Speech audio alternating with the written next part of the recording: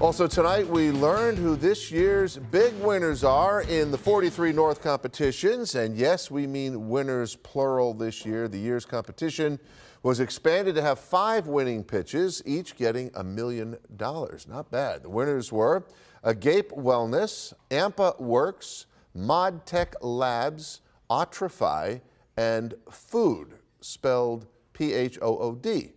Along with the money, winners will move part of their operations here to Buffalo. My heart feels so full. I also have a lot of planning to do. Yes. Lots of planning to do for the imminent move, but thrilled to be part of this community.